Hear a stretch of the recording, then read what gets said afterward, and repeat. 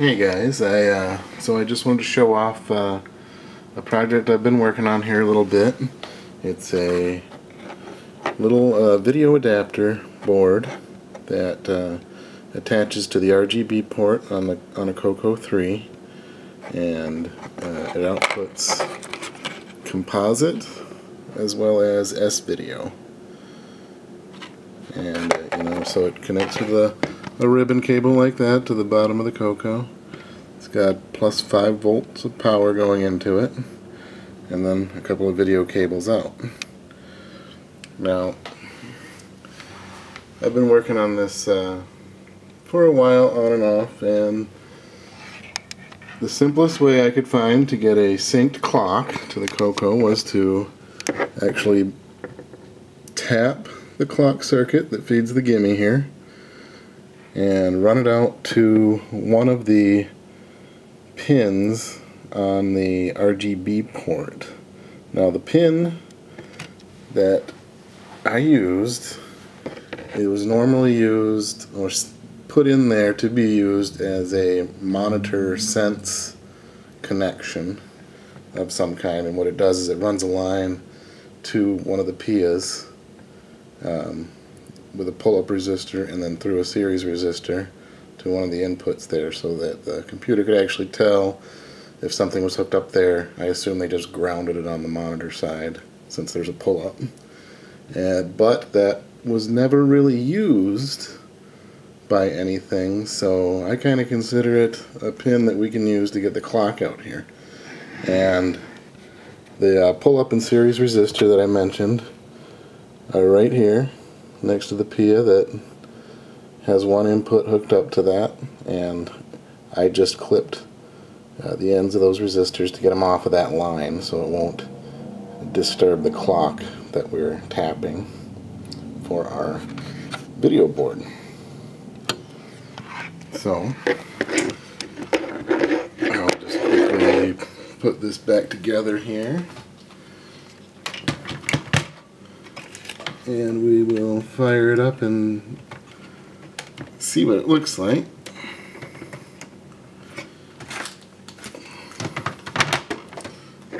Okay, so we're all back together there. We got our board hooked up, and we're gonna turn it on here. I will get that set up so we can look at the screen. And this is S-video. You can see SDC Explorer here, and basically this isn't going to be as sharp as, say, it is pretty sharp, I mean you can see that, but as like a VGA mod or something, I mean this is NTSC video, even though S-video is pretty sharp. It is what it is. So we'll take a look at it here. Okay, so let's look at some CoCo3 games maybe that use the RGB port, and I think this is a Sierra game, or one that somebody made based on the engine. Not too sure.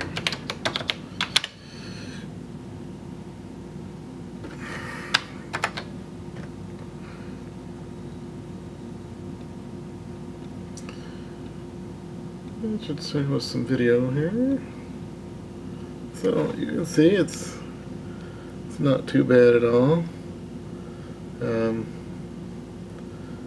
The camera does look a little different than what you actually see in front of you based on the little screen I'm looking at here. It might be different when I get it on the computer, but there's that. I've never loaded this up before. I have no clue what's here.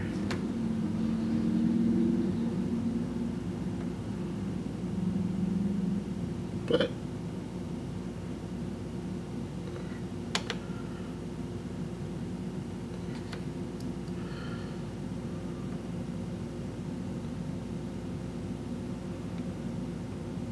there goes some color.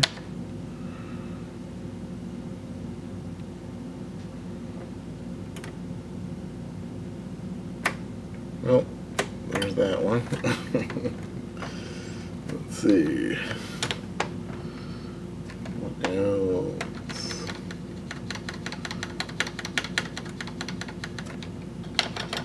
Not even sure what is here, frankly.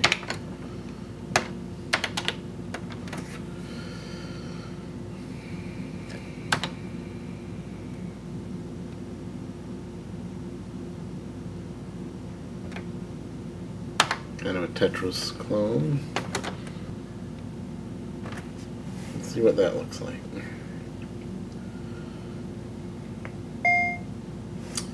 Yes, we have an RGB monitor.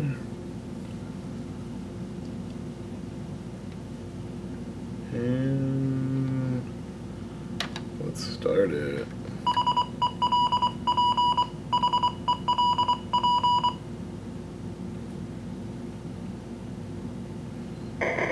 You can see that doesn't look too bad.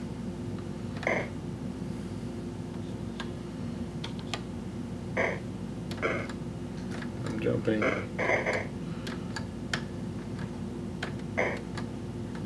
So anyway, S-video looks pretty decent there for a game. As long as it's an RGB game, you know, that's kind of what that would look like. Pretty clear, pretty crisp. I mean, you can see individual pixels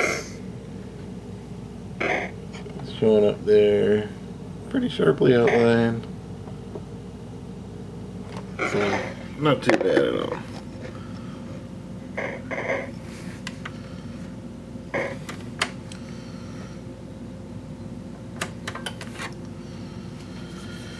And of course, the 32 column text is pretty sharp. Let's see. Now with certain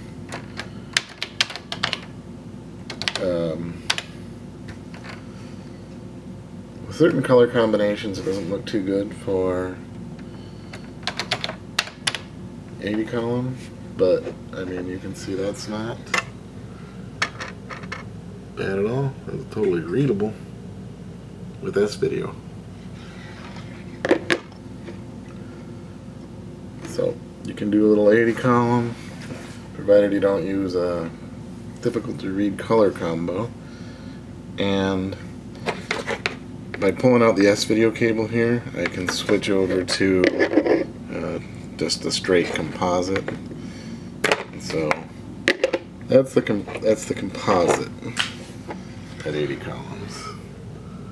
Quite a bit worse, but you can still make it out.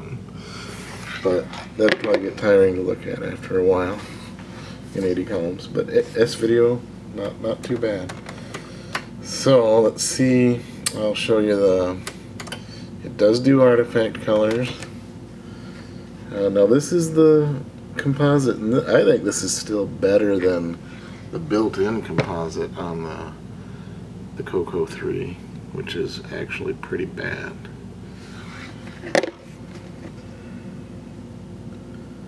You know, this is primarily an S-video adapter, but I did include the composite because it wasn't too hard to add in.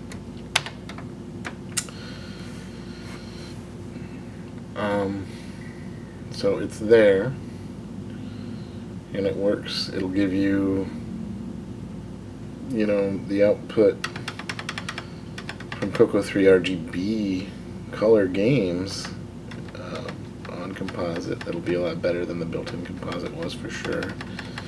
And you can run a CoCo2 game that depends on the artifact colors. It does support artifacts, but there is kind of a caveat there.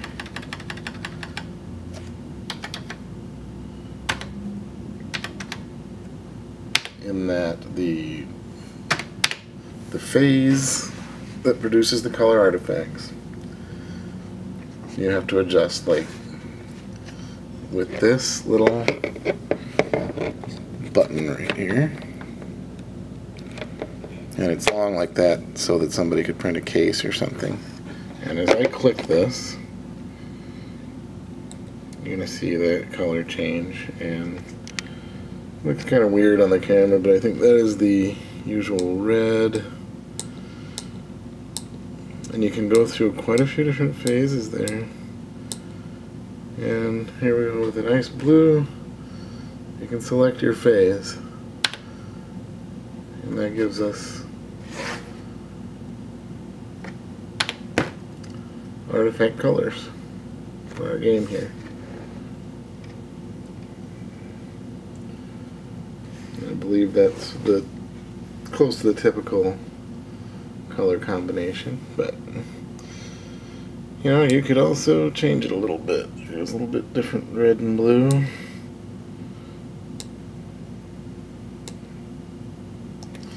I think that's the one.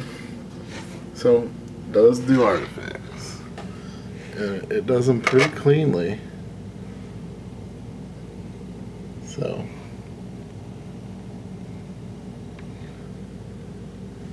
now it can slip out of phase into a different color phase when it's supporting artifacts like this.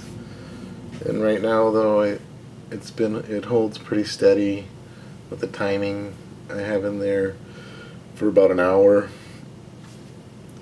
possibly more. So it's not very often you'd have to reach over there and click that button, but you could always just use the built-in composite if you didn't want to deal with that. Which, by the way, let's see what the built-in composite looks like. We'll just compare it here. That's the adapter with artifacts.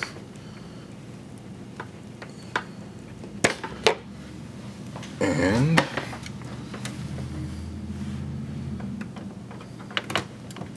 that's the built-in. Except it's reversed. It all seems very stable, and it works pretty well. I guess the only downside would be that if you're using it for CoCo3 games with the artifacts, it can slip out of phase sometimes. Then you'd have to go click that button to change your colors again. Other than that, I mean, it seems pretty good to me.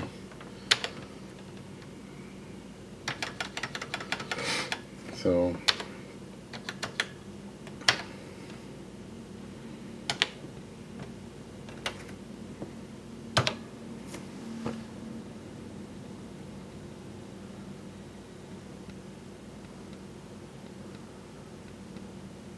as a lower cost option for using the RGB port, you know, I don't think this is too bad. So, guess that is it for now.